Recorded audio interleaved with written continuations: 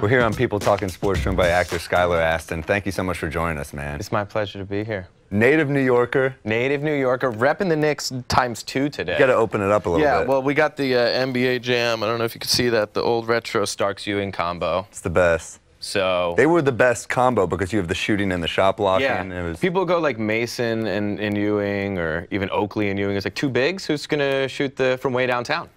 And that's also like conservative to the point. Now we're like all about, you know, long ball and everything like that. Oh no, then it was all about the fundamentals. Yeah. The fake shot down to the pass down low and Ewing.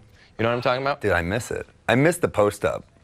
The post up was a wonderful thing, and Ewing always had the fadeaway. Yeah, and you like kind of have a bromance with Enes Kanter. I have a little like texting relationship with Enes Kanter these days. I love it. I feel so fortunate. I tweeted something at him, or I tweeted something that he tweeted, and he liked it, which was nice. And then he followed me, and I was like, whoa, he must be someone though that follows like verified accounts. Then I realized he's following like 38 people. Oh my God. I was like, oh my God. So then we texted through Twitter and then exchanged numbers, and now we're basically best friends for life. It sounds so much like courting a woman. Yeah, you know? It's very exciting. Well, I'm a married man, so this is like as exciting as it gets in that kind of department. This is what the chase has become. This is what it's all about, getting to know like the dudes on the squad.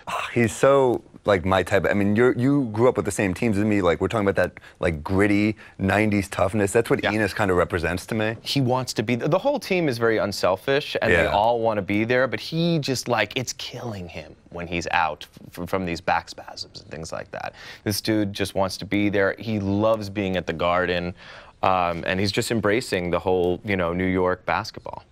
And he should. I mean, we've long missed this. I mean, we talked about Mason and Oakley. We deserve this. We deserve this unselfish team. I'm really anti-ISO ball. I'm anti-ball stopping. I want movement. I want it translates offense to defense. Yeah. Well, what's been great about this part of the season is that we get to see what we have. Yeah. Like, I all respect to Melo, and I think he's going to be great on the Thunder. It was really wonderful to watch Porzingis become elite, and now we get to see what's going on, and we're going to be buyers at the trade deadline, not sellers for once, which is going to be so exciting.